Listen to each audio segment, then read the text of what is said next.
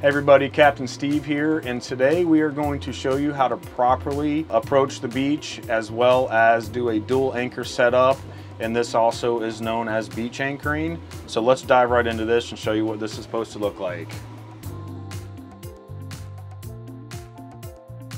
So I will be approaching the beach today, kind of straight at it. I never like my bow up on the beach, partly because that's where some bad things could happen. So we are going to have the nose or the bow of the boat facing away from the beach and the stern. So for the depth here, just so everybody's aware where we are currently anchoring, we are in roughly about 10 feet of water. And I am going to now start making my 180. Now I do want to make the point, our windlass is currently unlocked and ready to activate at a moment's notice, as well as our beach anchor is out and ready for us. My rule of thumb is I like to be about a minimum of about 100 yards away before I start deploying the anchor. Here we go, dropping the anchor down, and this is the windlass anchor. Now this windlass is currently in free fall mode.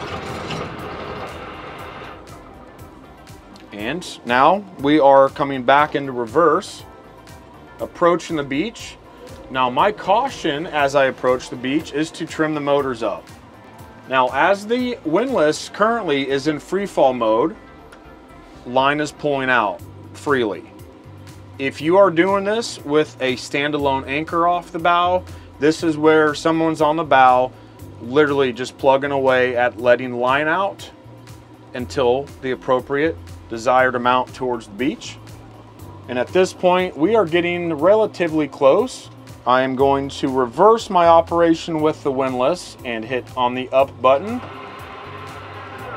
and at that point you'll start to hear some resistance. Now if you have just tossed your anchor off the bow, you're going to now be pulling back and making sure that anchor is actually firm and snug into the bottom. And follow us along to the back here. At this point, we are going to just grab our line, make sure to give us a nice toss off the stern towards the direction the wind or the current is blowing from. Here we go. Again, this is where I'm going to slowly start pulling line back. I want to feel that resistance. Once I do feel it, we're going to grab our cleat and just do a simple cleat hitch knot.